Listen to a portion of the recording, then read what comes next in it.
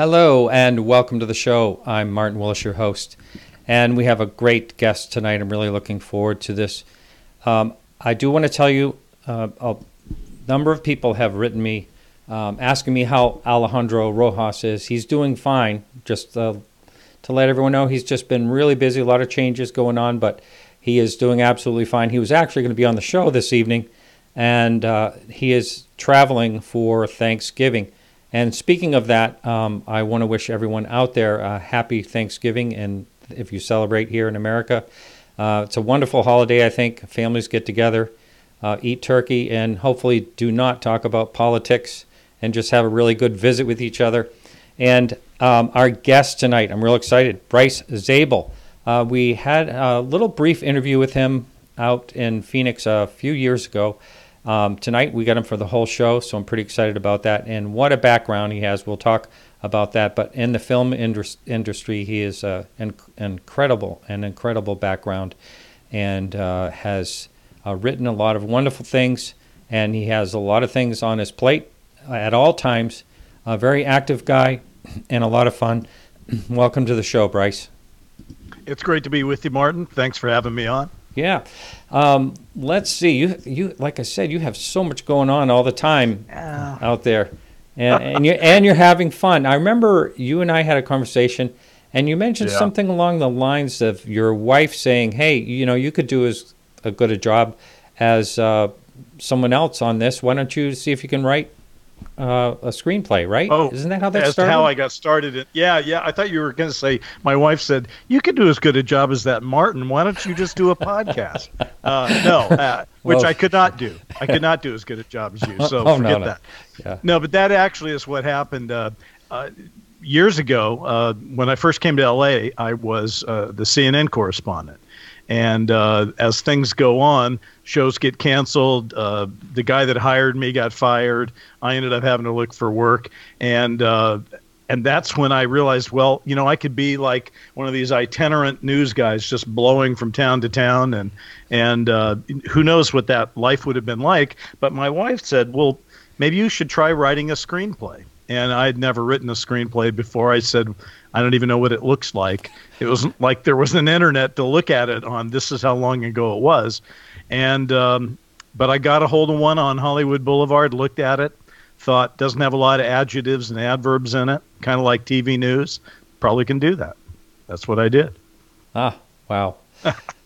Wow. Someone just said I look haggard. I need a vacation. That was a nice message to get. Thanks, I don't Phil. know if they talking about, because somebody else, I saw the first comment on the thing was something about, did the guy have facial surgery or is that Photoshop? I presume they're talking about me, and it is an older photo, so there is that. Well, there is a reason I do a podcast that's audio. Listen, I'm happy to be here, and in fact, I was thrilled. I'm trying a new little light on, and my light over there seems to be shining properly. All is good with the world. Let's talk. That's right. And you're out in fire country out there. I am. How's that been this year? Well, to back up, last year it wasn't good at all. Last year I was evacuated. I remember that. Yeah. The fires were blowing through my town on the way in down to Malibu. Many of my friends were affected. It was a terrible and horrible situation. This year, I'd actually gone to Phoenix for a couple of days to visit my daughter, and while I was there, that we started getting all these fire warnings, so I just stayed another week. So I call it a self-evacuation. As it turns out, the fires didn't burn through here, but they could. And, it's just not a Southern California problem, though, anymore. Now we're having fires everywhere. Right. In a few weeks, I'm going to be doing some traveling, and I'll be going to Australia, among other places. And, Australia's on fire right now. So it's serious. This kind of stuff happens. I'm happy to hear that our weather forecast says it's going to rain for Thanksgiving, and that's not usually something that you get excited about, but down here it is. Right. Yeah, I know. It's doesn't seem like it's going to be getting any better anytime soon.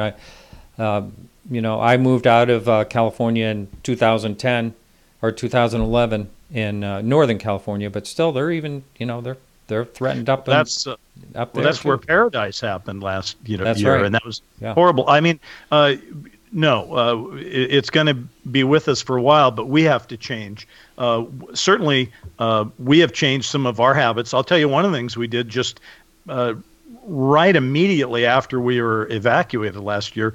My wife and I each bought a top level scanner that could scan photos fast and documents, and we just started scanning our office and our lives up, because the most horrible thing about the evacuation last year was we hadn't done any of that. We didn't know where anything was, and you get 5 minutes to get out, and there's not really time to grab at a photo album or two. And I just didn't want this year, if I lost my house, I didn't want to lose my memories. So we scanned up a bunch of stuff, and we're better. Also, you have a suitcase ready to go when the time comes. You have your cars full of gas in case you need to go.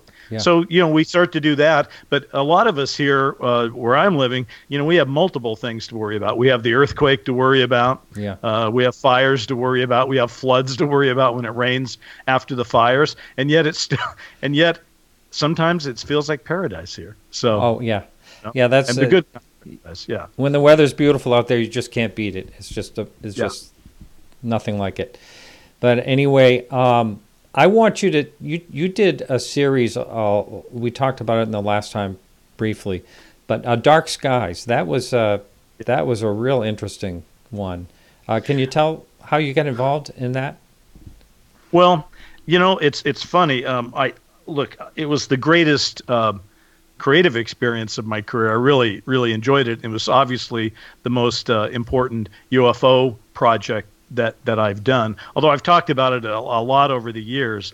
But my partner on that, Brent Friedman, and I, literally at the time we created that, which now is over 2 decades in the past, so it's not like a contemporary credit, but it sort of has, like a good wine, it's even improved with age, because it was prescient about a few things that needed to be talked about. But what Brent and I thought at the time, because I was just really starting to bring my game up on the topic of UFOs. So I knew enough to be dangerous, but I also knew a lot about the Kennedy assassination. And we thought, well, these are the 2 great conspiracy theories of our time. What if we put them in an atom collider and let them go boom and see what happens? So we made a television series that, in essence, is all about John Kennedy being killed because he was going to tell the truth about UFOs in his second term, which is one of the craziest things to get on television on a broadcast network back then, and yet we did it. And at the time that we did it, we thought it was pretty much an original idea. Now you read more and more about it, partly because we encouraged it into the zeitgeist, but I think there were Behold a Pale Horse, that book mentioned it. I didn't know it at the time, but I've since seen it. Anyway, so apropos of some of the things we might want to talk about today, because I think it's really an important way to look at the UFO question. What we decided to ask ourselves is, okay, let's go back to 1947. We know that Kenneth Arnold pretty much saw what he saw, but could have been anything. Do we believe Roswell? Do we believe that Roswell was an event that included the crash of something that was not made by the United States or the Soviet Union? And we thought, we do believe that. So then we sort of jumped ahead and said, if that was true, and we believe it is, then the fact that we weren't talking about it in the 50s or the 60s or the 70s or the 80s means that somebody else was talking about it. And we thought, let's shine the light on the people who would be talking about that in the 1960s. So we built a series around Majestic 12, with Roswell as the source that informed it all. And that's kind of the birth of Dark Skies. Yeah. Wow, that's great. Well, you think about it, no one really talked about Roswell, shortly after it happened, and then all the way up until, Stan Friedman kind of cracked it open again when he spoke with, who am I thinking Jesse of? Marcel. Yeah. Jesse Marcel. Right. Well, in fact, first of all, shout out to Stan Friedman, who's left us this year. A tremendous influence in ufology. Great guy. I literally optioned Stan's book back during Dark Skies, his top secret magic book. And I wasn't able to set it up at the time, but I revisited it a few years back and re-optioned it, plus his life rights, plus Don Schmidt's life rights, plus Don Schmidt's book Witness to Roswell, and sort of did the old atom collider thing again and put them into an atom collider and to tell a story about the race to break the Roswell story. And I got to know Stanton quite well. And here, he, for those people who have heard him speak on the circuit, after a while, you sort of, you got the Stan stories down. But what was great for me is I was able to sit him in a chair and pin him down for over 30 hours of talks where he'd start to tell me one of the stories that you might hear in the lecture, and I'd go, yeah, I know that story, but, and then I would take him back to something else. And I really got to know him on a personal level, and also some of his professional thoughts that didn't as often get widely shared. And I really enjoyed that relationship. That movie is still alive. We're trying to find a way to get it. It's just, you know what? It's just hard to make anything. Even though there's more production going on, it's hard. And the UFO topic has its own set of rules here in Hollywood, just like you'd imagine. Some people are able from time to time to pierce that veil. I hope to be one of them on some of these projects you mentioned, but it's not always easy, and it's not always a straight line. So what do you envision something with Stan Friedman's information? What are you envisioning on creating? Is it something you said you put it in with Don Schmidt's work and all that? Here's what I thought that was so intriguing. I sort of stumbled across this, during my travels, if you will. I'd been reading all the stuff that Stan and Don had published over the years. And what was interesting to me, in the 90s, these guys were in basically a shooting war with each other. I mean, Stan would publish an article and Don would snipe at it, and then Stan would snipe at Don's article, and people were picking sides and everything. And I just thought, well, that's kind of intriguing, because it's probably hard enough to prove that UFOs are real. And then when you have to fight each other, that just is doubling down on the difficulty factor, which I think is still true of ufology today. I mean, absolutely. The mere talk, bring up Tom DeLonge, you'll get pros and cons, that kind of thing. So here's the thing that just made me as a writer, though, respond to it. It turns out that, and I don't know the exact year, I think it might have been 94, but one of the funding sources that Stan and Don had each gone to help fund their research trips to Roswell to talk to and interview witnesses, this funding group said, well, we'll fund another trip, but you guys need to work together. And so Stan and Don took this legendary trip to interview Roswell witnesses in the 90s, even when they were busy in the public sphere attacking each other as ne'er-do-wells who didn't know anything about anything. So I just thought it was very funny. I thought it was the spoonful of sugar way to tell the Roswell story, to sort of deflect and let people focus on the charm of the two characters having to share a motel when they basically are fighting. And Don always comes across as the guy with the beautifully the nice suit with his tie perfectly tied, and Stan looks a little disheveled, right? Yeah. So you can imagine in the hotel room what that might have been like. So anyway, built that around that, and that project, which is had to be retitled, is now called The Crash, and we are actively trying to get that made. So Wow, that's fascinating. That'll be exciting if you do that at some point. Well, I almost, here's the thing. We talked about it before we went on. Part of me wants to tell everybody about these things that I'm working on, because, I'm a writer, producer, and I get excited and I want to talk about the things that excite me, the things I'm working on, the things I'm writing about. But then the other part is nothing ever happens, right? This is Hollywood. It's hard to raise money. Sure. It's hard to make a film about UFOs, because the people who might give you the money have their own way of looking at it. And they may not look at it the same way you look at it. So it gets really hard. And I don't like to go on your show and talk about something. And then, I always get this because I'm sure it'll happen again today. We're talking about it right now. And somebody will write me an email saying, now, what theaters can I see your movie in right now?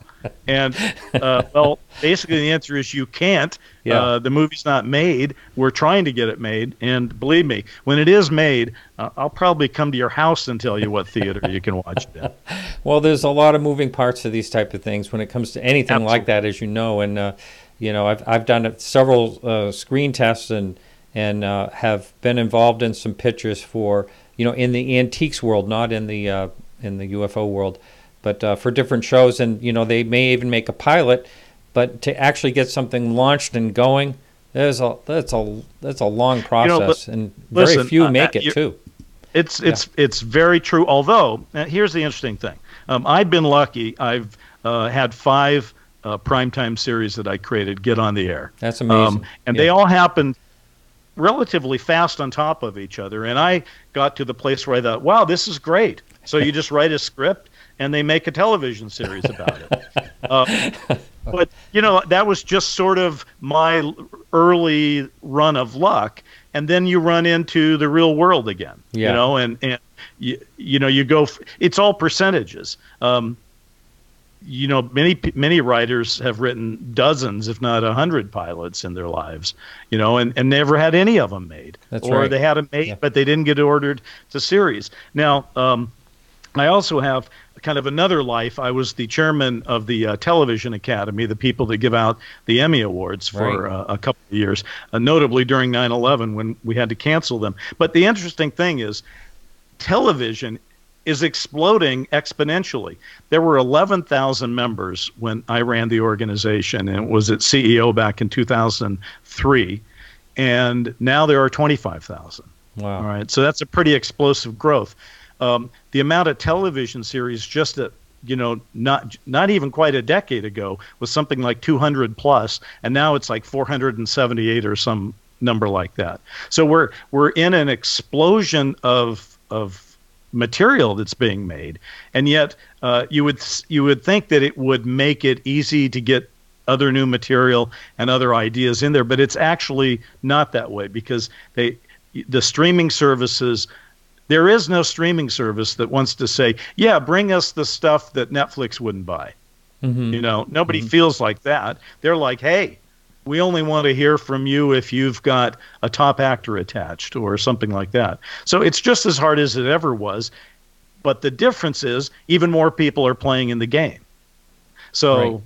I don't know. Right. I don't know what that means for all of us, other than I'm trying to use the sheer numbers and the fact I've been doing this for a few years to get a few UFO themed projects, out there, because I think the time, we'll probably talk about this, but the time could never be better to try to bring a few fact-based alien pieces, because not everything has to be an alien invasion. Not everything has to be an alien on board a spacecraft that's eating people one by one.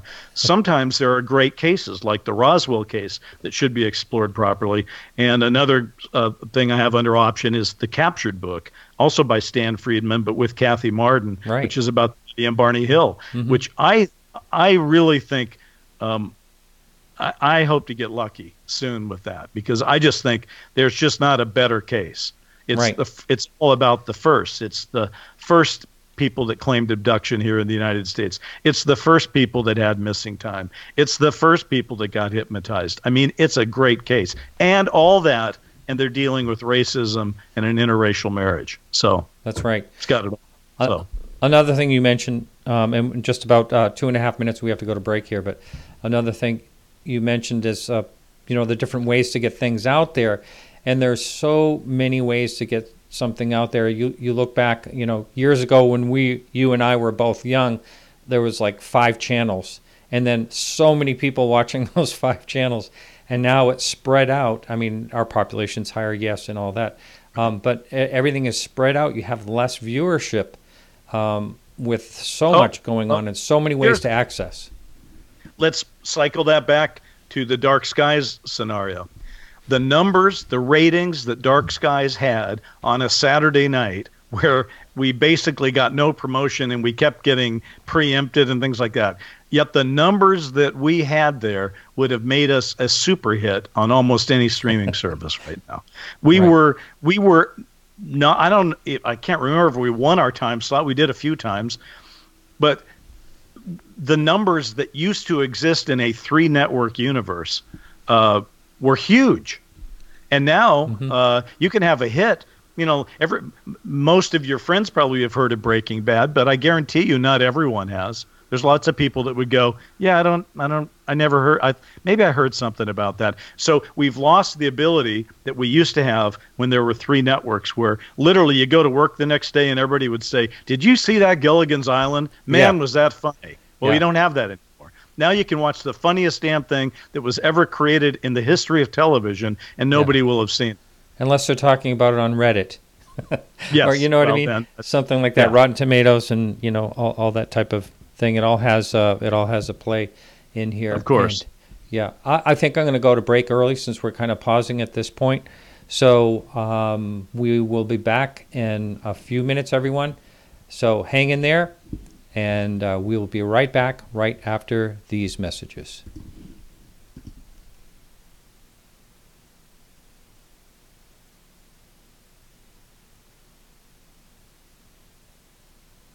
Race? Race, are you there? I got a bad feeling about this. Race, come back to us. Earth to Race. Earth to Race. Please come in. Okay. You know, when I double mute my mic, I need to make sure I remember I do it. Okay, guys, we've got 3 minutes in this break. Okay, excellent. So let's see. In the 3 minutes, we'll talk about. Well, we really, we really are not staying on or going back to any topic that we were talking about previously.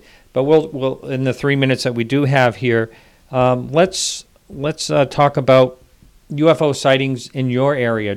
Are you aware of any in particular? Current sightings, or just in historical? I mean, how long have you lived there actually? I've lived out in Southern California for almost 30 years now, and you know, historically, Los Angeles, Southern California has had more than its share of really intriguing sightings, and you know. But I'll tell you something, Martin. What's really intrigued me is because people know me as the UFO guy in my circle, right? So people know that if they talk to me about certain things, I won't laugh at them, because how could I? I'm writing about these things and all that. So I've had people over the years tell me interesting stories. Here's one that comes from my plumber. He was working on a sink, and he said, so you're the guy that did that Dark Skies show? I said, yeah. And he said, you know, when I was like 10 years old, 12 years old, he was going to school on Wilshire, elementary school on Wilshire here in the middle of Los Angeles. And he said on a break, over 200 kids saw a metallic, cylindrical, wingless craft, maybe 500 feet up, hovering over the playground. The teachers all saw it. The kids all saw it. He went home that night, and he told his parents, and they said, well, that'll be great. We'll read about it in the paper tomorrow. Well, the next morning came. It wasn't in the paper. And you know what his parents told him? They said, never talk to anybody about this. They'll think you're weird. Right? So that's what happens with a lot of great cases, right? And yet that was a story where, I mean, I think if that happened today, that it wouldn't be buried quite like that. I think because more people would be posting on social media about it. But here's a really great sighting, a really thing, gone away. Answer to your question, though, I don't spend a lot of time keeping up on the latest particular sightings because I'm not essentially a researcher. Mm-hmm. I have opinions, but I don't do a lot of original research. I do a lot of reading, a lot of thinking, a lot of writing, but not so much going out in the field and talking to anybody about anything. I probably should. I'm sure it's fun. Well, yeah. I mean, I don't do any of that myself either, to speak of. But I love to hear you talk about your plumber. I love to hear stories from people like that. someone that is not involved in the UFO field. Race, are we going back in? Should be 5 minutes. Yes, sir. We're ready to go whenever you are. We are ready here. Well, I've got 5 seconds here, and then I can count you down. All right. Sounds good. All right. All right. All right, here we go. In 5, 4, 3, 2. All right. Welcome back. My guest tonight is Bryce Zabel, and we are talking UFOs, etc., films, and all that. And we were sort of, basically toward the end of the conversation before the break, we were talking about, how difficult it is to, get something launched when it comes to filmmaking and all that. There's, and it's hard to sell too. I mean, you have to don't you almost have to, even if you get, producers that'll back you, don't you almost have to have something pre-sold or an idea how you're going to market it eventually, or do you just go with it? You know what? My experience is just there's 1,000 ways to sell something, right? And so I would never tell anyone there's a right way or a wrong way to do it. I will say that like a lot of businesses where there's a lot of money on the line, people are risk averse, right? So the less money you spend on the project, the more they're willing to probably let you freelance a little bit. The more money that gets spent on the project, then people want to know, is this going to work? Am I going to get some of my money back, right? So that does cause people to look at a project through different eyes. In other words, I don't think there's too many people running around Hollywood that know, like you do and I do and your audience does, about what's really going on in the ufology situation right now. They don't really know about, the only thing they know about Tom DeLonge is Blink 182. They've heard basically maybe they heard Tucker Carlson talk about it or whatever, but they're not really dialed into it. That's right. I agree. And so anytime I'm in somebody's office talking about UFOs, the first hurdle I have to always get over is somebody will just go, so you really believe in this UFO stuff? Mm-hmm. Well, that's a hell of a beginning, because what it means is I'm not only there to pitch this story, but I have to overcome their objection to even thinking that because they think it's just a science fiction piece. So from their point of view, you could pitch, and this has happened. You could pitch, I don't know. I mean, you could pitch as we talked about, the Roswell story or Betty and Barney, and get a note from somebody saying, well, does Barney have to be black? Well, yeah. I mean, because he was, right? So you just have people that look at it like just a story that's a malleable story, right? Mm-hmm. Where we know, and your audience knows, this is the real deal. Something has been going on probably for thousands of years, all right? But for sure with some relative intensity since the 40s. Yeah. And for reasons that are still a little obscure, it's managed to be covered up or deflected from the public sphere of discussion all these years. And so now we sit in this netherworld where if you really pay a lot of attention to the topic, you know damn well something's going on. Yeah. I mean, something is going on, period. All right? We know this. But if you go outside and go talk to the people, at your local grocery store, they probably don't really think about it like you do. Here it is, the most transformational thing that could ever enter into your brain and blow your mind, and we don't talk about it. It's unbelievable. Lots of people are going to go to Thanksgiving dinner from the time that we're talking right now in a couple of days, and you know what? It won't even come up for most people, all right? I mean, for most discussion, nobody will discuss the fact that we're not alone, and the evidence is they're not out there, but they're here interacting with us right now. But we don't talk about that. Now, how crazy is that? And if you dare to talk about it at your Thanksgiving dinner this year, I guarantee you your chances are at least 60% you will be treated like the drunk uncle at a wedding. The guy that's had that extra too many glasses of champagne and needs to sit down.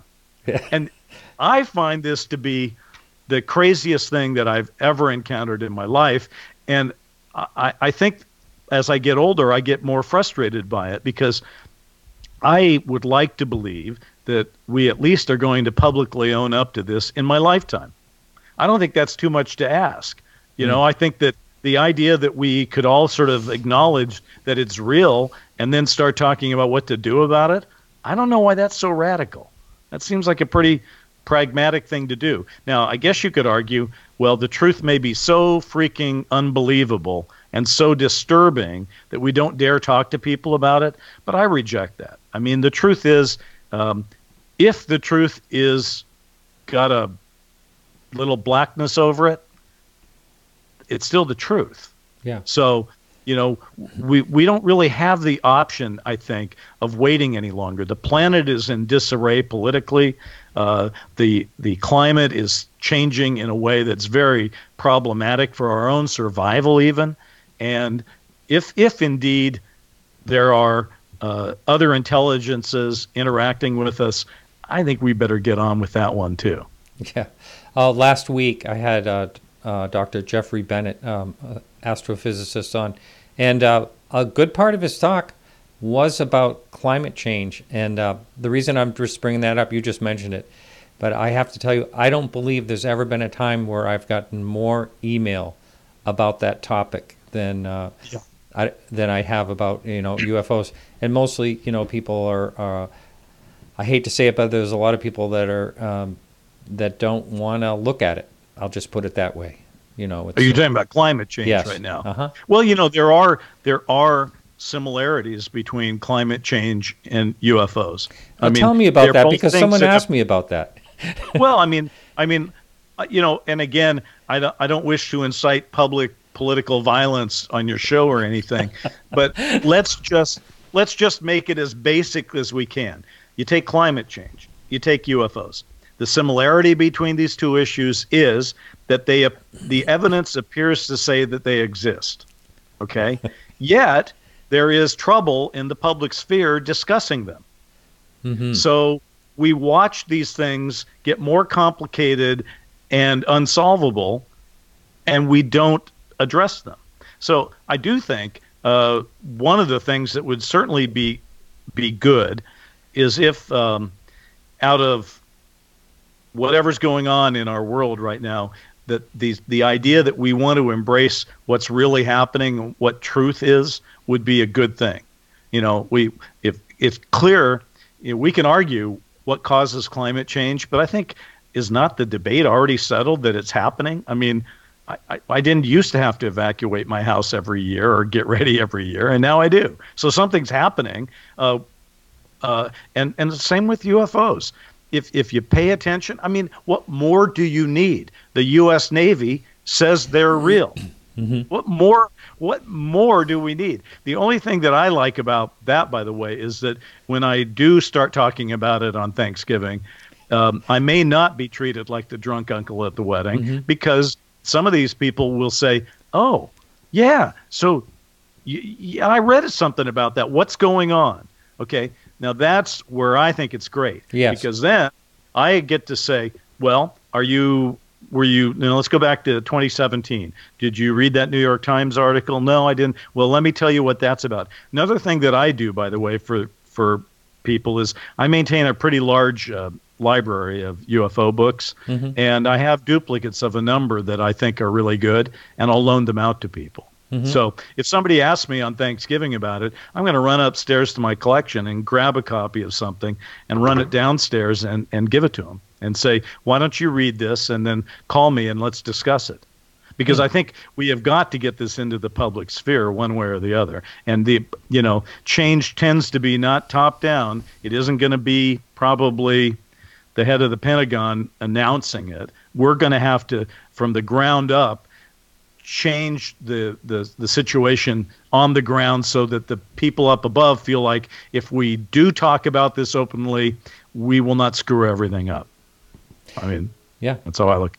Yeah, I had I mentioned this briefly on a show a while ago. I spoke with someone in my professional world and through antiques, actually, and art. He was having me look at some things that he wanted to sell. And he said that he was with in the Navy for 30 years, recently retired, and he used to, the last job for many years, he was out in California, at some base in Southern California, and had something to do with flight control or something like that. And so I mentioned to him, just to see his reaction. I say, hey, did you see the Navy announce that they're going to be looking into UFOs or can report UFOs? And he said, well, we used to see these things on radar that would appear and disappear and do all these unusual maneuvers. But he says, but I just thought they were experimental aircraft from the local area. He mentioned some base they may have come Right. from. But that's all. That's all he just assumed that's but what you they know were. what? And you know what I would say to that person? I'd say, well, that's probably a pretty good assumption. When you see the things flying around right now that exceed our ability to comprehend how they do that, because we don't have aircraft that do those things, you still might say, well, it might be secret technology that we've got, or the Russians or the Chinese. But then you say, do you think anybody had it back in 1947? When they were doing the same thing. Do you think when these things were flying around Washington, D.C. in 1952 that somebody had that ability back then? I don't think so. Yeah. So, we just have to keep moving ahead. I'll tell you are we about to go to a break? No, we have 10 minutes. Here's just something that is something that I'm kind of intrigued that we haven't done more of, which is we're in the middle of a presidential campaign. More candidates than ever before are out running around Iowa and New Hampshire and South Carolina and Nevada, and they're all holding town halls. Mm-hmm. And they all accept questions from the audience. So for all these millions of people who actually think of themselves as UFO knowledgeable or UFO activists, why aren't they going to some of these town halls and asking questions that are respectful questions, saying, are you aware that the U.S. Navy has released these 3 videos and that the U.S. Navy now confirms that unidentified aerial phenomenon are something they're looking into and they're working on reporting procedures? So, Mr. or Mrs. Candidate, my question to you is, will you support congressional hearings on this topic, and will you dedicate yourself to government transparency on the topic? Why don't we have somebody? Why has not one person asked that in any of these town halls? And why are we not writing these reporters who are asking questions at debates? Why aren't they asking about this? Why is the fact that there are things flying around that interfere with nuclear weapons, why is that not something that should be discussed in a presidential debate or at a town hall? I don't get it. And I'll tell you something. I have my own little Twitter presence or whatever, and I've noticed that when I tweet about, can't wait for the truth to come out on, UFO reality, and I put a nice picture with it, I get a lot of likes and I get a lot of comments and all that. But when I say, why doesn't somebody go to a town hall and ask a candidate about UFOs? No, I don't get hardly anything. So I just go like, what I think needs to be happening right now is that UFO reality, UAP reality, has to switch and start taking in some of those public activist tactics that have existed for various social issues, whether it was women's suffrage or the civil rights movement or anti-war or whatever. These are political, social movements. Where are we with this UFO thing? We should be pushing forward the relatable storylines and asking our representatives why they won't investigate it. And you could say, well, they'll never investigate it because no one will tell. But that's not the point, is it? The point is not that the candidates will get it and not that the congressional people will understand it immediately. It's that we'll force people to talk about it, and it'll get into the national dialogue and the international dialogue, and slowly but surely this will become something that people can talk about in open public forums. That's really what I look for. Yeah, really interesting. Now, I remember Hillary Clinton was actually in New Hampshire for the 2016. She was campaigning there and was I don't know if you heard, but she was asked by a reporter the very thing you're talking about. Oh, absolutely. Yeah. And Well, in fact, I actually had the him on the 26 show briefly right after that. But yeah. The 2016 campaign was vastly better for UAP reality disclosure issues because you had Hillary Clinton saying, "I'll talk about it," and Podesta. And this has been a disappointing year when there's more going on than ever, more things to discuss, and the Democratic debates are plowing the territory of Medicare for all ad nauseum. And I'm not saying that's not an important issue. It certainly is an important issue, what health care people are going to have. But I would also think if we're worried about safety and security in health care, I think if somebody can turn off a nuclear weapon at will, that's a safety issue. I don't know why we're not looking into it. So my hats off to any of those. Like Mark Walker, I guess, Republican congressman, has been active in trying to push for those kind of things. I think it's smart. We need to do that. Yeah. Well, there's also, think of O'Hare or any of the possible, encounters when commercial Absolutely. or, planes are involved, and there's, sky safety, for one, and it's baffling why that's not taken more seriously, right there. But see, I think though that's the essence of it. The way in to the barn, the way to get your head into that barn is through air safety and nuclear weapons security. Those are the issues that you can ask about in a public forum and say, are you, I'm not, and you can say, look, I'm not saying they're from another planet, but I'm saying that the U.S. Navy says they're not ours. So, Mr. or Mrs. Presidential candidate, what do you think about it? I mean, and, to this date, we at least had Hillary Clinton in 2016 talking about it. This year, to the best of my knowledge, we have Andrew Yang saying something casual at a refrigerator in a New Hampshire newspaper office, and maybe somebody else, and I can't remember who that was, and just casual comments. So I don't know. So that's my soapbox. But again, it's boring apparently because nobody thinks we should do those things. But I do. I think it's a political issue now. I think we are moving rapidly into what Richard Dolan and I wrote about in our book, AD After Disclosure, where we said it's not going to be a clean line.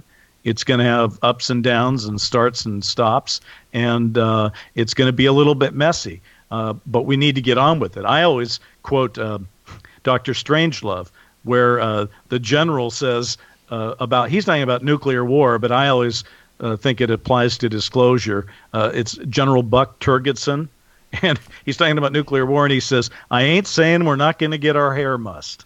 Okay? And that's, I think that's the true statement we can make about what disclosure is going to look like, but it does us no good to wait. Waiting serves nobody at this point. I do think it's a little dicey that Donald Trump might become the disclosure president because he's just very unpredictable, obviously. And I'm not trying to get in a political debate with anybody about anything. Just saying that'll be a dicey thing when that happens. But it really, I think the issue is so large that it transcends the political occupants of the White House. It's just one we have to get on with. The world has to get on with it. And frankly, if the U.S. can't get its act together to start talking about this openly, then I'm all in favor of France or Brazil or Russia or China getting the ball rolling. Let the Pope come out and start it. I don't care. Somebody needs to get this thing going. And it seems like the snowball effect, too, with something like this. And I was thinking we're on that roll, ever since the New York Times article came out back in 2017 and, the videos, as you mentioned earlier. And it just seemed like we were on a roll. Things were happening fast. And it's still like little bits and pieces are happening. Like, we talked about earlier, the Navy, looking for ways to have the pilots report, encounters and things like that. So there is some type of momentum that is happening, but I don't know where it's going to go. And you mentioned earlier that you're hoping in your lifetime. I do as well. I hope that we'll know more. I don't know if we'll ever, though, clearly know exactly what it is or who they are. That part of it may be really hard to figure out. It's like that famous quote: "The universe is not only stranger than we imagine, it is stranger than we can imagine." Right. So Yeah. whatever is the truth is going to be kind of mind blowing. But I would say this. And we said this back when I was running the TV Academy. We had this phrase that we used, which was, all of us together are smarter than any one of us. Okay? Now let's think about this issue where you're saying, we don't know exactly what's going on. And that's probably true. It's probably true that even people who are, quote, in the know aren't as in the know as they'd like to be. All right? But the way we've organized the world right now, we have very small compartmented groups of people probably talking about this, and not talking in a global way to each other, but talking on very specific things. What we need is to energize the scientific, cultural, political community that humanity represents and get everybody talking to each other at once. And I wouldn't be surprised if we can come up with some pretty good theories about what's going on, and some of them may be disturbing. But I think if we get started, it's better than not getting started. Certainly better for you and I living to see this through. Wow. I just had a listener just text me and say that there was supposedly a UFO sighting over the White House today. Did you? Whoa. I haven't. Finally on the White House lawn. No, I haven't. Damn it. Here we are talking about this, and we could have been, oh my God. Well, no. You know what? Maybe it's going to take that. Maybe it will take that. Yeah. I'll check out the news after the show, but no, I have not. I've not heard that. Unfortunately, Alejandro wasn't in earlier. He may have had some information about that, but I have not looked into that. Been pretty preoccupied here up in Maine. Wow, this is great. One of the things, though, I do want to tell you that I think is kind of funny, and I mentioned this a while back, is I was watching a 1950s or 60s documentary about UFOs, and there was a guy in black and white, and he was probably in his 50s at the time, and he's saying, I just wanted, disclosure to happen in my lifetime. He didn't say disclosure, but something else. Right. And of course. And he just thought, right now, I feel like something's really close. He felt like back then something's really close. So. I told you I have a good UFO library, and one of the things I've done is I've collected them over the years, and I started doing this pre-Dark Skies. But when we got into Dark Skies and we wanted to get the timeline together so that the show would have this internal consistency, I started putting the dates on the edges of the books, and then arranging them on my shelf in the order of their publishing. So over the course of time, as I've read through these books, you do see a trend where people going back to the 50s, going back to Donald Kehoe, when he's writing his books, and he's talking about disclosure is imminent. He doesn't call it disclosure. He calls it the silence group that will break their silence. But people have been hoping for this change. And that's why I say we've got to also start thinking of it now that we have a little more scientific information and we can start to disclose it to ourselves. We need to move ahead scientifically and politically at the same time, because simply just dumping on the world, by the way, some of those things, they're real. It's going to cause our hair getting mussed a little bit, right? So we need to have a political plan how we're going to integrate this into our society, this very high degree of uncertainty it's going to bring. And very little it's very interesting, because when Dolan and I were writing AD after Disclosure, we would sit around and we'd toss these ideas out to each other, and we would say to ourselves quite often, I sure as hell hope somebody else who actually knows some of the details about this is doing what we're doing right now. Because if they're not, I'm worried. There's no evidence currently that anybody in the know on the inside has actually been thinking about how society is going to shift and twist and turn when this all starts to come out. And I do think I think there's a 50-50 chance right now that you and I will see and by disclosure, again, I'm not saying the president goes out and lays it all out and hands out, terabyte or 50 gigabytes of photos to every reporter. I don't think that's going to happen anytime soon. But by disclosure, I mean that general sense that all of us have that something is real. It's okay to talk about it now. It's okay to study it, and that we should have transparent relations between government and science and academia and all that, and try to get to the bottom of it. And I think we are getting closer to that. That's the only hope that I can hold on to. Right. We go to break in about 2 minutes here. As far as the government, I've always thought that it's possible that they may, I think it's kind of obvious that they probably know more than we do because of the many cases where film was confiscated and, Right. situations like that. But I've always, I've said this on the show a number of times, I've always felt that they probably don't really know any more than we do of what it is, just that it is. I wonder what your thoughts were on that. Well, the 2-minute version is that I don't think it's effective to say what they know in the government, because I don't think there's a universal government that knows something about UFOs that's keeping that from us. I think some people know more than others.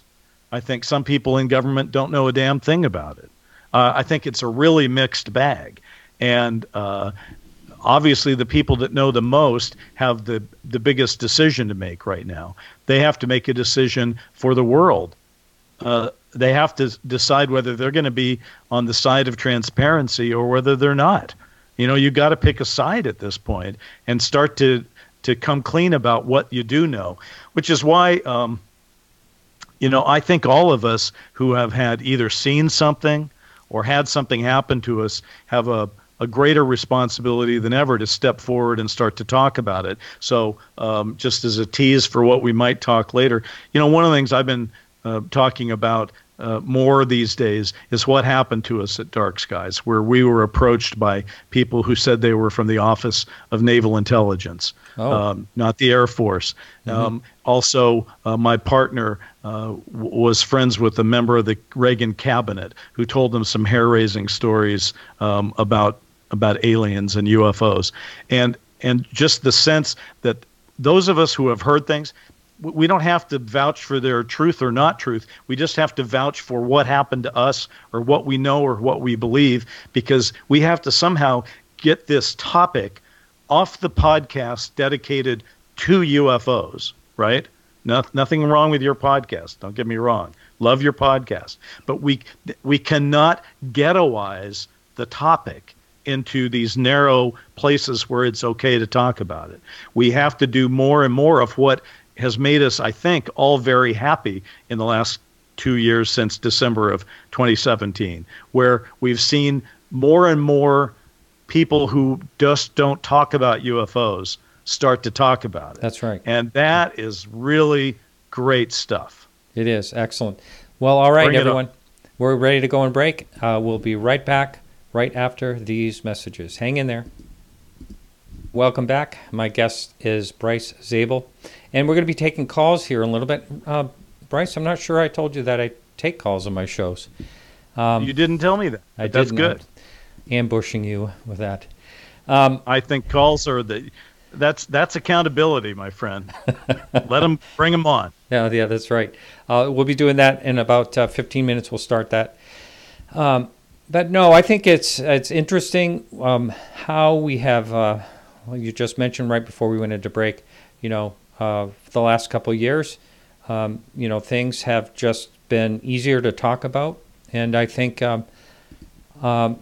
you mentioned about Thanksgiving, and who knows, if that topic will come up. How many homes it would be really interesting to know if that will come up because of. Well, let's just say, for instance, someone's in the Navy, and that it's something they're going to talk about. A Navy pilot would talk about something like this, But it'll be interesting. And in fact, I think they should be encouraged to do that because, in fact, they're not. Most of them are not classified, and they can't talk about it. They can talk about the topic, and in many cases, they can talk about the things that have actually happened to them. So they should. I mean, this is 2020 coming up. And that has the right ring to it, doesn't it? Doesn't 2020 kind of sound like it's time to see clearly on this issue? Yeah. So I'm ready. I'm ready to do whatever my little part will be, and I would encourage everyone who's listening to us to think, well, what's my little part? And let's try to get this into the body politic, into the discussion that people have. Maybe you don't bring it up at the dinner table, right? But maybe you bring it up with a like-minded friend afterwards. Let's face it, Thanksgiving is a really good time to think about disclosure and contact, right? Because what is Thanksgiving? It is the contact between two dissimilar civilizations, all right? And it didn't end well for one of them. Yeah. Right? Now, this time we'd be on the other side of that. Humanity would be in the role of the Native Americans in the Thanksgiving story. And whoever these others are would be in the role of those who came to our shores. So I think Thanksgiving is a time to evaluate where we are on this issue. What do we know? I think one of the really interesting things is we have an opportunity on this topic to actually strip away things that we suspect and things that we think and our theories, but there are enough things that we know that we can talk about now. So, for example, that Navy stuff, well, we know that. I mean, we know it. We know those things happen. We know even what the pilots said when they saw it. And we actually know, according to David Fravor, the pilot, right now, we haven't even seen the good stuff. Right. Imagine that. Yeah. These videos are pretty revolutionary in what they are, and they're not even the good stuff. So just imagine. So this is the part that really needs to change. The stuff that people are recording, not us with our iPhones shooting at something 6,000 feet in the air, but stuff that a pilot is shooting with the best technology that the U.S. government has. We ought to be able to see that stuff. And we're probably going to need to have congressional hearings that demand it first. And we're going to be able to, we need hearings that are able to call witnesses, and we need hearings that are able to grant immunity. And when we have that on this topic, things are going to start changing fast. Yeah, that's a really good point about the immunity. Next week, I have Chris Lambright on, and he's going to be talking a lot about the Nimitz, some work he's been doing on that. Some interesting things he brought up. But one of the things I mentioned to him that I thought was very puzzling is you just mentioned David Fravor. There are some people that had not signed a non-disclosure like him that was actually an eyewitness, and then there's some people down the chain that had much less involvement, yet they had to sign one. That whole thing is very puzzling to me. Well, and that's where we need to start. We need to start pulling these threads out and looking at them. And there's a lot to look at. In one respect, I'm sure, again, I don't want to dip my toe into something that drags us into a political morass here, but we have learned certain things from the impeachment stuff that's going on about sort of what we should or should not expect our representatives to be able to do, and some of the rules of evidence and that are uncontested and some that aren't, and various things. And I think we need to sort of start factoring that in.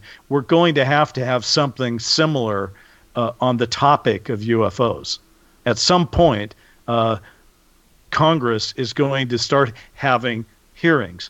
And we already know that they may have some hearings where they pull them in and they're all done in secret. right? And then we also know that people who don't like secrecy are going to be saying, let's talk more about it. Let's do it in open session. I think we need, starting very soon, open session hearings on the subject of UAP. And to me, that would be the greatest thing happening. That would be great. You know, it's funny. It's like, to me and to someone like you, you know, it would be the most amazing thing ever, and that ever took place, if we actually find out for certain that we are being visited by extraterrestrial. It's like a done deal. We know it, and all that. There's intelligent life out there, blah, blah, blah, and they are here, you know, that type of situation. But I think that, by the way, the problem of what we were just talking about, I don't want to give the impression I'm sitting on my hands saying, I can't wait for the government to finally come clean. First of all, governments don't tend to come clean, you know, in that way. And things have to happen before they come clean. So I'm not sitting around. I'm saying I would like the government to move a little closer to transparency and investigation, and do what they can do. But once that door is opened a little bit and that crack of light starts shining in, then we'll take it from there. You know, once we've admitted that something's going on, then academia can't say, well, we would never, you know, research this because it's crazy. There can't be any UFOs, so we can't, you know. And, you know, I can't wait for guys like Neil deGrasse Tyson to start taking credit and say, oh, I believed in UFOs all along. You know, after all the stuff he said. Oh, I mean, you know, it's very funny that one of the favorite tweets I ever sent out is, I just got so ticked off at Neil deGrasse Tyson for, you know, he's doing the same thing Carl Sagan used to do, which is to argue that the universe is teeming with life, but they can't possibly be here, right? And that, I just find that to be outrageous. So one day he'd said something stupid about UFOs, and I put out a tweet that said, I declare Twitter war on Neil deGrasse Tyson. I never got more. That is what you have to do to get people to pay attention. My bit about let's go ask questions at town halls, that didn't fly. But Neil deGrasse Tyson, Twitter war, that they liked. Yeah. That's pretty funny. Wow. You know, so I'm saying, I was basically along the line of saying that you and I think that's important. There's a lot of people that do think that's important as far as, you know, looking into this topic. But do you think that there's enough people in the country? You mentioned earlier, you know, a lot of people are going about their business and not really paying attention. Do you think that is what's going to hold it back? Is that it's not enough in front of the average person out there that's worried about their next paycheck or whatever it is, you know, their I think that's a separate track. Yeah, I because the thing is, this is the old a little bit pregnant thing. You really can't be a little bit pregnant. Yeah. You can't agree that UFOs are real a little bit. They either are or they aren't. It's a binary choice, right? Now, it seems we are rapidly crossing the threshold where we say that UAP is real. We just don't know what it is, which is the equivalent of saying Trump did impeachable things, but they're not worthy of it. He did things he shouldn't do, but they're not worthy of impeachment. You can always split the hair on anything, and the UFO hair is what I just said. So I tend to think, yes. We have to always agree, most people are more interested in their bills, where they work, their kid's soccer game. You know, they're interested in life, and they should be interested in life. That's what makes us humans, okay? But it doesn't mean that the body politic or an individual can't hold another idea in their head at the same time. And that's what I'm arguing for, that we need to get to the place where what disclosure is not this, oh my God, we've just disclosed there's aliens and now the whole system shuts down. That's not what we need. What we need is to say, well, I suspected that all along. I guess there are aliens, and I guess there's a few that have been here on Earth for a while. I guess we better start talking about that, right? And I'd like to watch some shows about that. I'd like to think that we can start having those kind of discussions. So I don't think that UFO or UAP discussion will be prevented from going forward simply because people are busy. I mean, I'm a busy guy. I think about it all the time. Mm-hmm. So do you. Yeah. No, I get what you're saying there. It's all very interesting here. I'm trying to open up here so we can get the phone lines open, and I think I can do that. I just want to make sure everyone is ready here. We have a screener race over there at KGRA Radio, and hopefully you're ready. I just got sent the headlines here from. It says officials still puzzled. Let's see, this just came out 34 minutes ago, according to someone that sent it. Officials still puzzled about hovering object that prompted lockdown in D.C. Wow. Yeah, it's happening. Wow. Okay, you got to just read this because That's all. I got to hear this. Yeah. That's all you got. That's all. He sent a screen capture. I can't get to it. Yeah. But anyway, it could be fake. It could be fake news. Going online. Well, I'll keep talking. Yeah. I'm going to online. Why? This will be Bryce working on that. I'm Googling Washington, D.C. UFO. Yeah, lockdown hovering object. But lockdown hovering object. Yeah. All right. Yeah, so the lines are open, and if you'd like to give a call, that number is 855-472-5483, and you are welcome to give us a call at that number. We have Race standing by to screen the call over there. Thank you for doing that, Race. And here it is. Yeah. Fox News. Not that listen, I'm taking no, I'm just saying this is the first thing that showed up. It's not Bryce's. Please do not start the rumor that Zabel immediately turned to Fox News for his former CNN correspondent you are. Yeah, turns to Fox News. Anyway, here's what it says. Officials still puzzled about hovering object that prompted lockdown in D.C. Security officials on Capitol Hill are still puzzled by what sparked the security threat to be issued Tuesday morning that put both the White House and the Capitol on lockdown. Wow.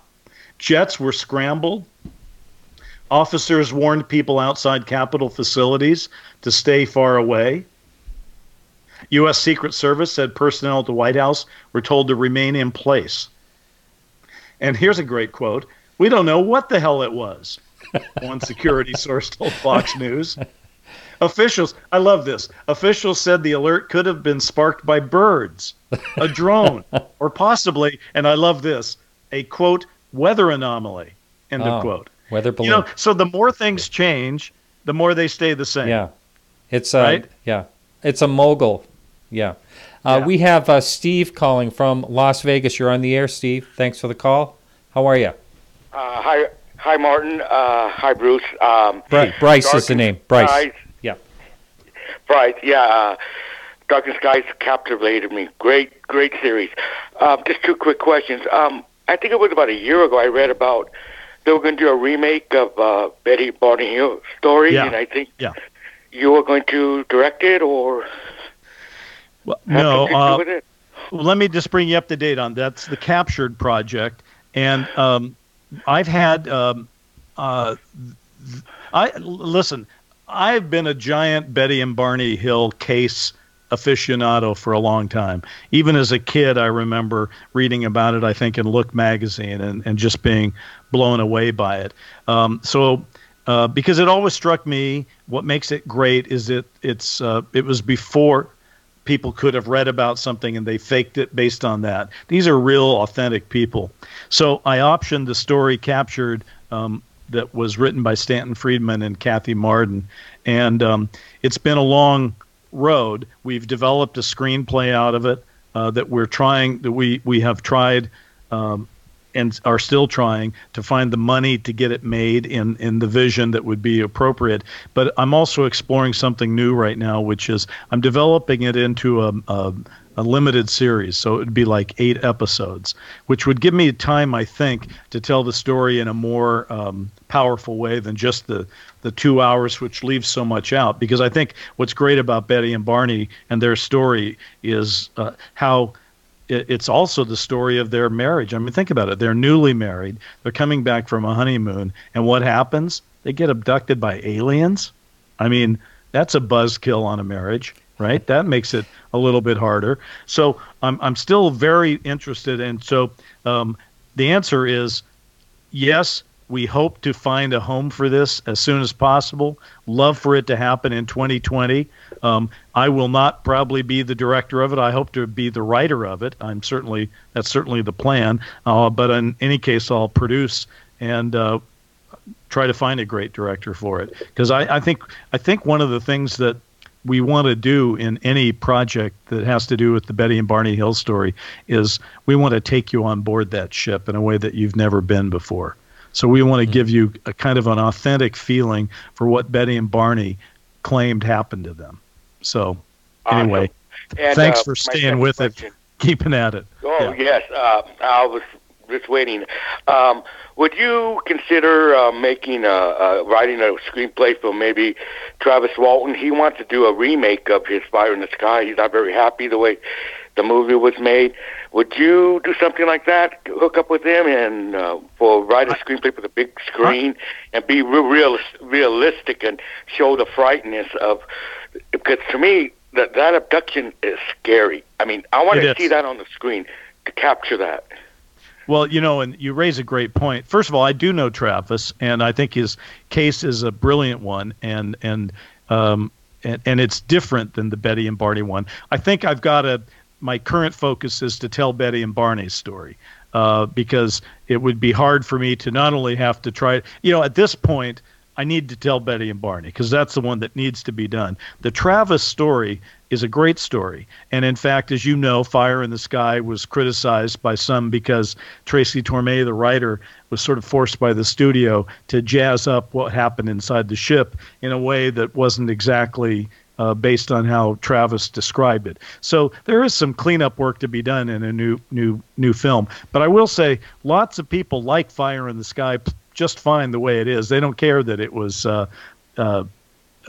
embellished, if you will, inside the ship. But that illustrates the point that we were talking about earlier, which is to a lot of people in Hollywood who are on the executive side of the table, they would look at the Travis Walton case or even my Betty and Barney Hill case and say, well, I know that he described it this way, but I think it needs to have something else. And from their point of view, it's like, well, it's all fake anyway. So why can't you just make up something else? Whereas those of us who have studied the issue are like, no, it's not fake. And Travis Walton is an excellent witness. And this is what Travis Walton described. So, yeah, I'd be very open. I'd love it. I mean, I wish somebody would come to me and say, hey, I want you to write the Travis Walton case.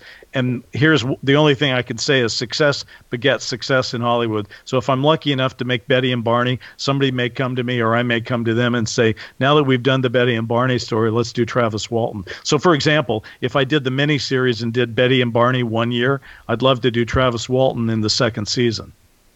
As an example. Yeah. I just hung up on Steve. Sorry about that, Steve, by accident. My mouse kind of just... Thanks for calling, Steve. Yeah, thanks for the call. And the line is open. Again, that number is 855-472-5483. Speaking of, you talked about earlier that you brought in Majestic 12 and into the particle collider there. What do you think about MJ12? I've not only been on the fence, I've kind of doubt that the documents were real, but what do you think in general? Do you think there was some type of MJ12 out there, if not that in particular? Well, that's the position I've always taken from a writing point of view. Do I know if documents are real or not? Do I know if Majestic 12 existed or not? I'm just one guy trying to do the best he can, so I can't answer that in a definitive way. But I will say this. I do believe that if Roswell is a true event, and I believe it is and was, then that means the government would clearly have done something like Majestic 12. It wouldn't have been, I think today the UFO management, the UAP management, may be as much private enterprise as it was government, as it is government. But I believe back in 1947, it clearly would have been a governmentally inspired organization. So in Dark Skies, we called it Majestic 12. And I do know that our friend Stan Friedman passionately believed until his dying days that Majestic 12 was a real thing. Yes. He's the guy that followed through on those documents as no one had ever done. And I think it's possible, of all the documents that have been released, it's possible that Eisenhower briefing memo is either true or is, we just live in a topsy-turvy world, and it makes me angry that the people who have had this information have forced us into the situation where we have to have discussions like this, because it's ridiculous. That memo, if it was real, should have been released long ago, and we shouldn't be having to ask ourselves on a podcast, do we think it's real or not? Mm-hmm. So I think something was real. It's possible, with disinformation being what it is, that somebody literally wrote a memo that is like 80% real and released it just to see what would happen. So I don't really know, but I believe that the UFO management, I don't call it a cover-up at this point, I just call it management.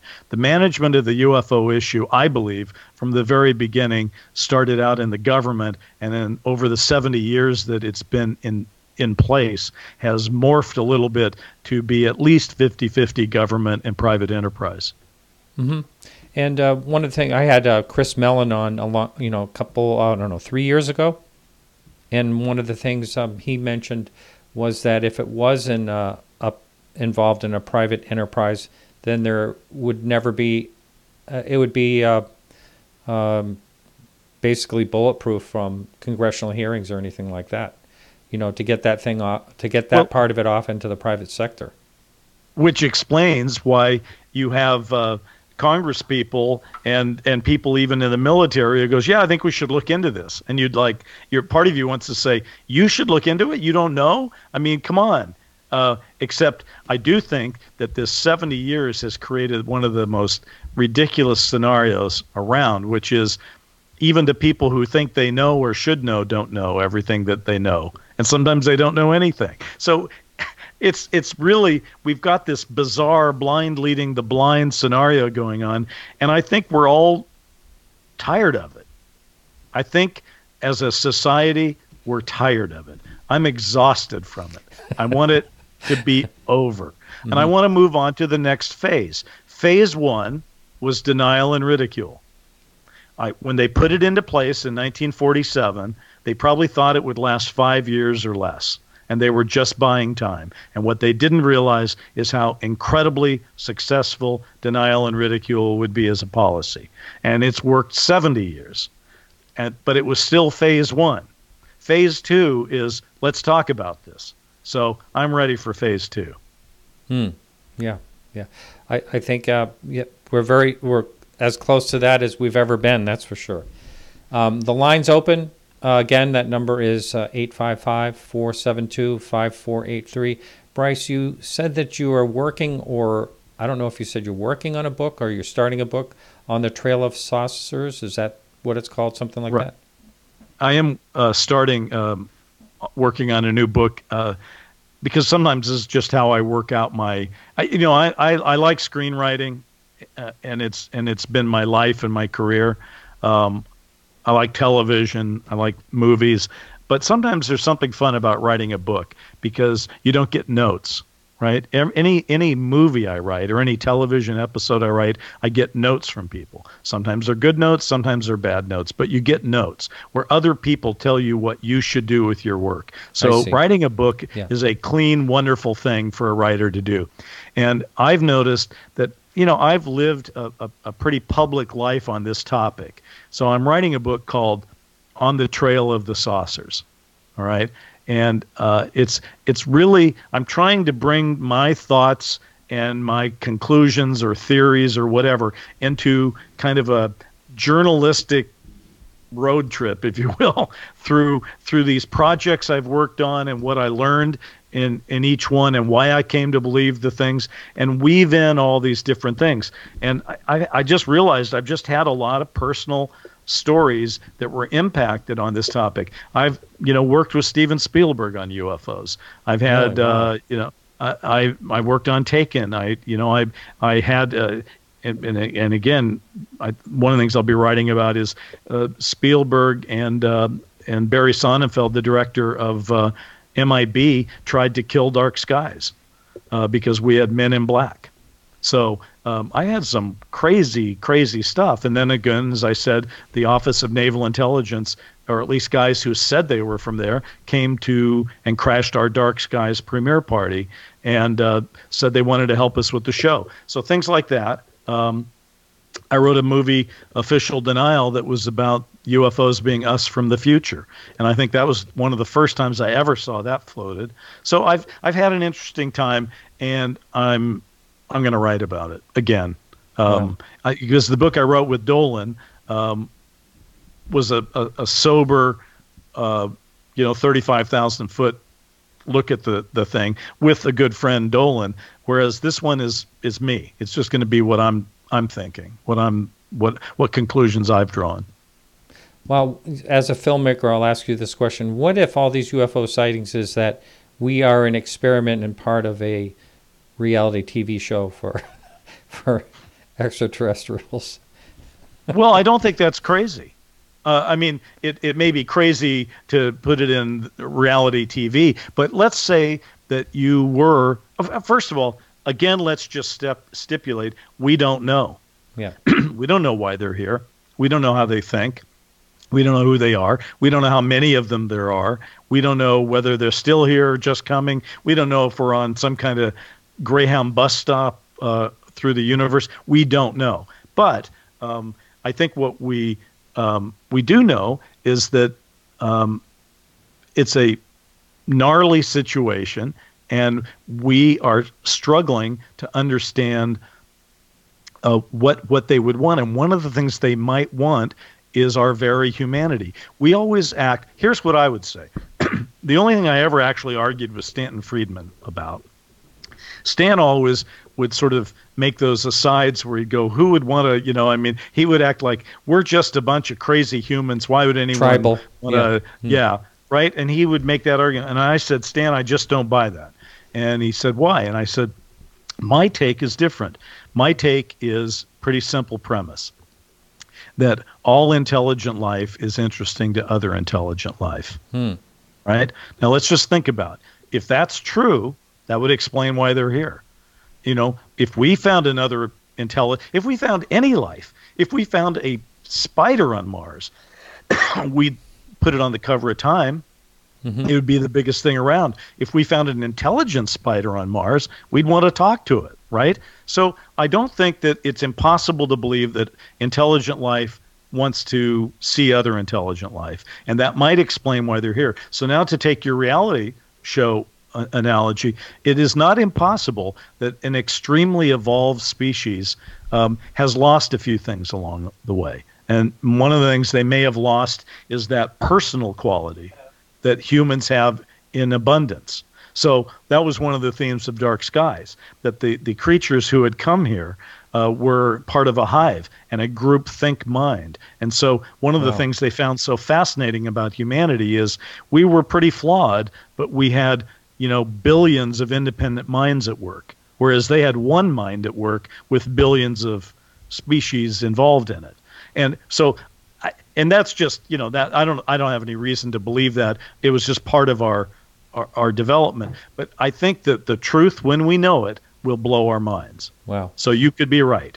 Wow. Like a swarm intelligence is what I've heard that called. Now, I'd like to get back to something you said earlier. You said at a party, I believe you said that it was kind of crashed by intelligence officers or people claiming to be. So how did that, what happened with that? Well, this is a longer story, so I'm going to tell you the short version, and you'll understand why it's part of a book. Okay, it's going to be Okay. because Brent, my partner, and I have decided that it's 2020 coming up, and for us to have this experience and not lay all the facts out seems wrong. So we're going to be talking more about it. Here's what happened. When Dark Skies was completed and it had not aired yet, we had a premiere party for the night that it aired. It was like September 21st of that year. And so nobody had seen it. It was literally, we had 200 people at my house, okay, here in Southern California. They were cast and crew. And during this party, all of us had little Majestic 12 badges, right, which were made by the props department. So you literally, if you were on the list, got your badge. So suddenly there's this guy in my backyard, a guy in khakis and a blue blazer, and he doesn't have a badge. He's the only guy without a badge. And I don't know who he is, and neither does Brent. And he introduces himself as JC, and he tells us that he's with Naval Intelligence and that they thought we did a pretty good job with our show. And I'm like, nobody has seen our show. And he goes, well, yeah. And he proceeded to tell us that they thought that we were right on a lot of things, but that we had a few things wrong, and they wanted to give us a little help, and they thought that we should accept this.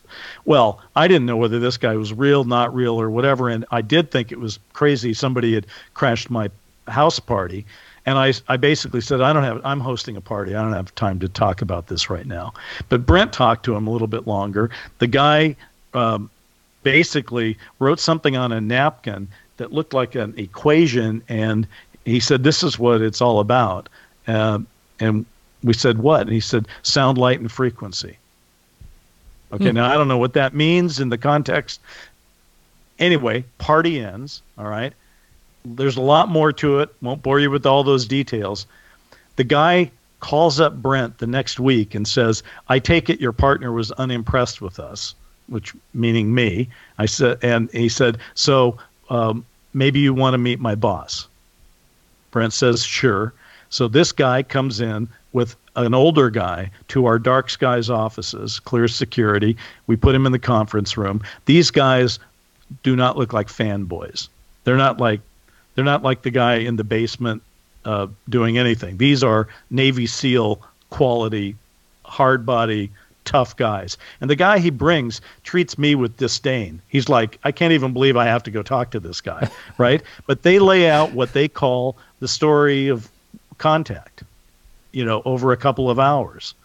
And at this point, I said, I appreciate that you came here, but I'm trying to put a television show on the air, and I don't think my employers would be very happy if I spent the day talking to you in this conference room when you won't even prove to me who you are. So this meeting is over. And so I left again, right? So it happened one more time. They contacted Brent and said, your partner seems like kind of like he's just really not with the program here.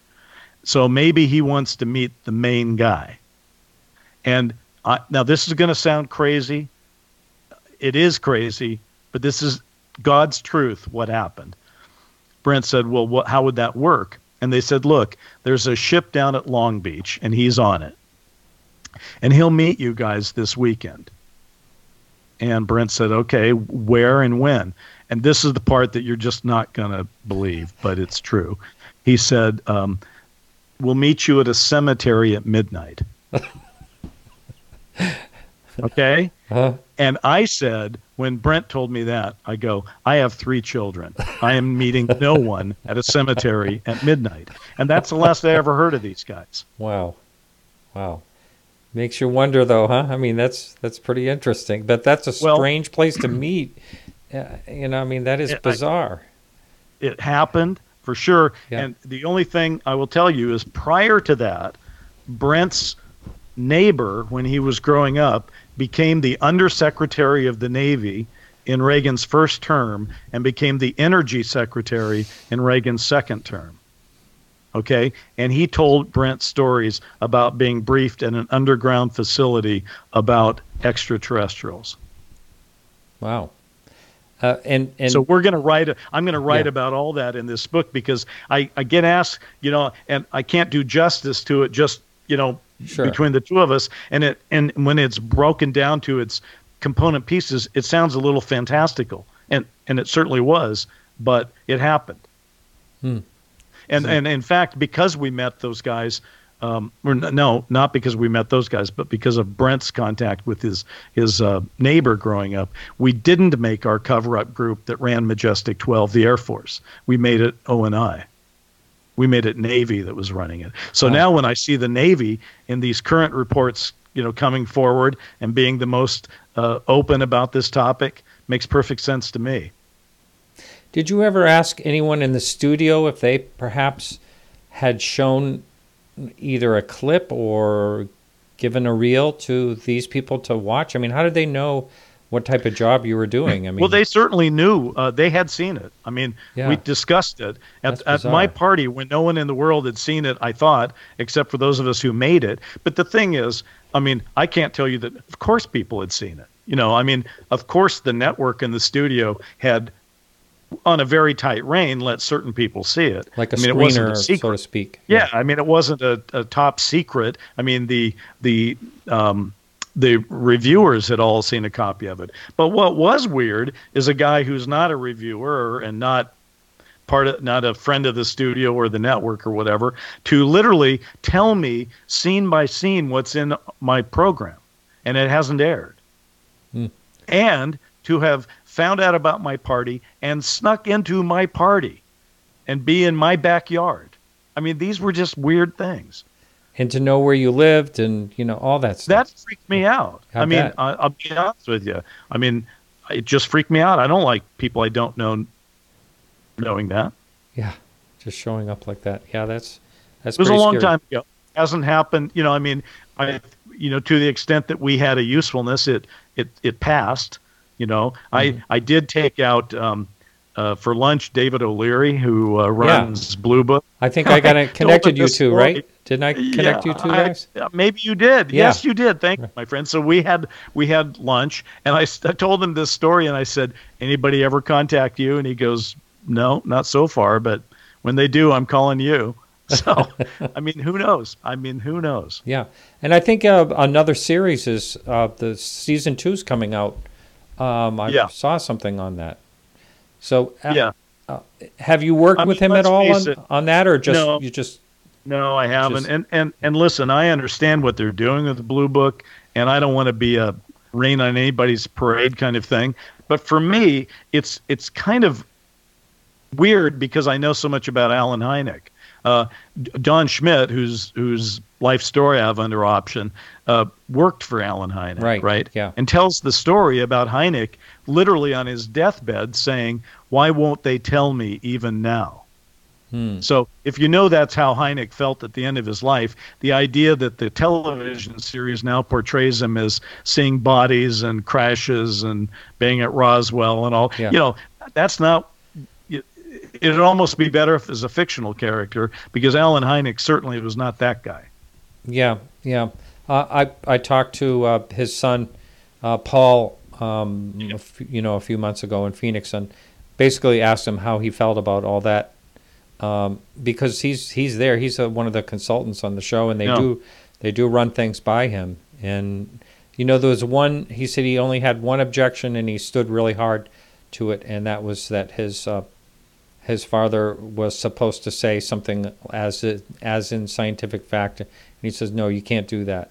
That's the only time he really put his foot down, and they've really taken a lot of license with. That's pretty shocking. That's the only thing that bothered him. I mean, no, other things he did say did bother him, but that one he put his foot down.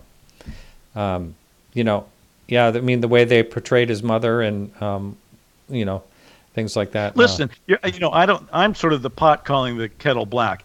I support the show. I think David O'Leary is a great guy. Yes. And the people who are running it are smart, and it's beautifully shot and wonderfully acted, and there's just a lot of great things about it. Yeah. So I don't want to be the guy, because let's face it, you have to take dramatic license.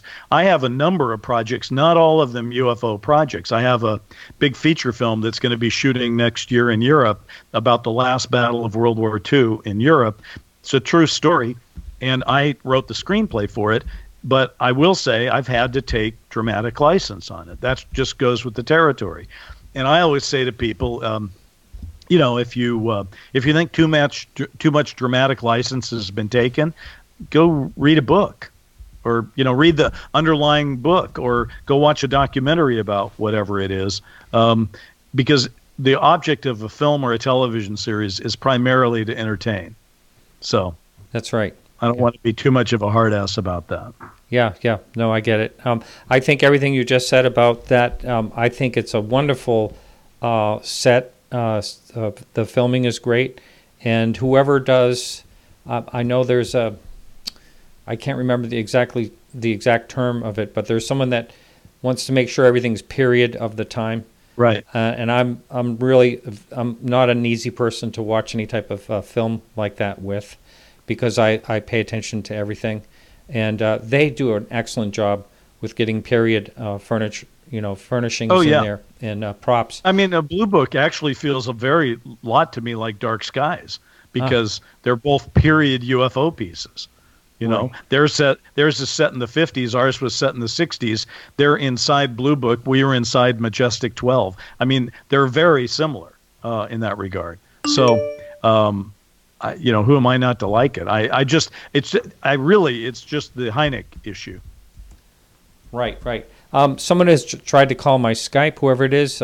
Please call the number that's on the screen instead, and that number is 855-472-5483. And it looks like that person may be calling now.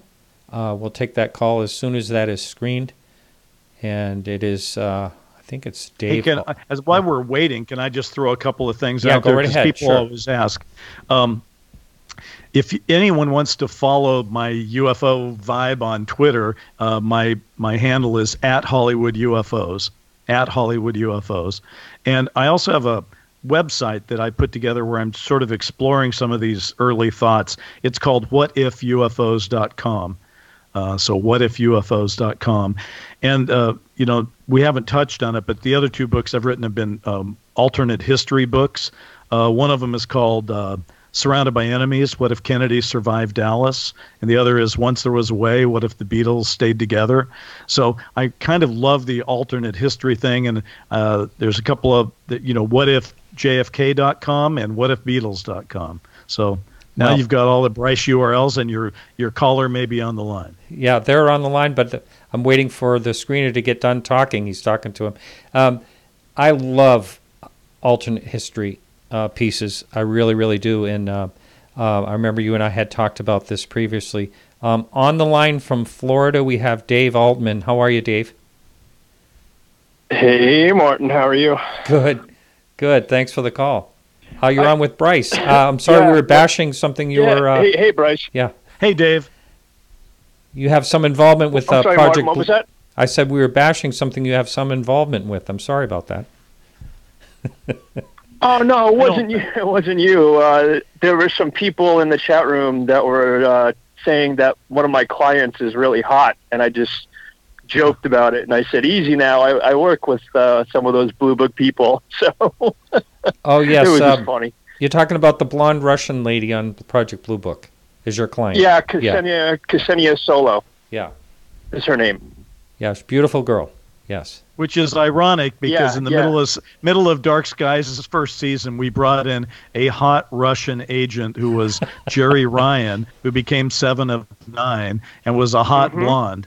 The network just thought we needed more hot blondes on the show, so and Jerry walked in and just nailed the audition, and so before she became 7 of 9, she was a Russian agent. About that. Yeah, I remember. And what a lot of people don't know is that Ksenia, she is Russian, and that's right. Her real. I mean, she obviously speaks perfect English, but her Russian is spot on. Makes her even sexier. Right. Hey, did you have a question for Bryce in particular? Well, I just wanted to call and say, happy Thanksgiving to you, and just tell Race happy Thanksgiving, and everybody else happy holidays if I don't talk to you. And wanted to say hello and meet Bryce, and maybe we'll talk soon. Thanks for your call. Appreciate it. Hey, Dave, thanks a lot. All right, guys. Take care. Happy Thanksgiving. All right. Yeah, so that line is open again, and we have about 9 minutes left to the show. So if anyone wants to call in, it's best to call in the next 5 minutes or so, and that's 855-472-5483. Are they running replays, Bryce, of Dark Skies anywhere? You know, interestingly, no. And a lot of it had to do with our music clearance. We had so much period music in it that that's been a thorn in the side. So actually, it remains to this day the best way to see Dark Skies is there is a excellent DVD set that was put together. I worked for months with the Shout Factory people trying to get it together. They did 4 hours of documentary on Dark Skies. They put in all kinds of Easter eggs, and I gave them everything I owned and put it in there. So it's a great DVD set.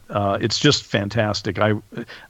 And here's something that's for film school students. This is pretty interesting. I told you that Spielberg and Sonnenfeld from MIB had a problem because they were at Sony, we were at Sony, and we were editing next to each other, and they saw that we had all these men in black, and they got freaked out, and so the studio said, well, let me just put it this way, because I'm going to write about more in my book too, but this really happened too. I got a studio executive that said, get your guys out of the black suits, and I said, that's bullshit. Excuse me. Can I say that? You're not really supposed to say bullshit on the show, but anyway. Go ahead. God, I'm so sorry. But it was, and I started explaining how Men in Black go back to the 50s, and you know, and how I'd written about them already for Lois and Clark, and I had Men in Black and Official Denial, and everyone else had known about Men in Black, and I said all this, and the executive said, "Stay where you are. I'm coming down." So this executive from Columbia Television, which is now Sony, comes down to the set, takes me aside, and says words that still chill me to this day to say out loud. He takes me aside and he goes, let me make this clear to you. Get your guys out of the black suits today, or we will shut down your production and burn your negative. Try having those words say to you. Okay, so, yeah. So just another crazy thing that happened, and you say to yourself, well, why would anyone do that? So anyway, what I was saying about the DVD set, so what happened is Spielberg's and company presented us with 19 non-negotiable demands of things we had to reshoot. We couldn't have an elevator because they had an elevator. We couldn't say, I'm a figment of your imagination because they wanted to say it. Things like that. So we had to reshoot all these scenes, and we had to take everybody out of their black suits, right? So Here's what's great. The pre-Spielberg interference piece got edited and released in Europe. The Spielberg interference piece got aired and released in NBC, and the DVD set has both versions on it. Wow. So you can actually watch this 2-hour pilot, and you can see the version that was made before it was messed with, and then you can see the broadcast version. Wow. It's fascinating to watch. Isn't that something? So you think the series will never actually go back on the air because of royalty issues or something? No. I mean, somebody has to figure out that music was an issue why the DVD set took forever, and finally they figured it out in 2011 and put it out.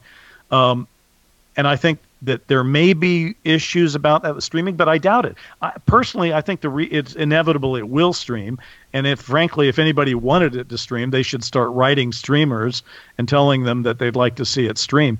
I would be thrilled if it did. But, you know, I don't control that. I don't own it, and I don't control it. So I can't do that. Going back to what we were talking a minute ago about the alternate realities, is that something, alternate history type of thing? Is that something you're still? Is that still a topic that you really enjoy and you're looking? Absolutely. Yeah. Have you thought of another subject? Yeah. The book series that I've got is called Breakpoint: sort of the breakpoint in history where could have gone this way, Kennedy could have died, or Kennedy could have lived, that kind of thing.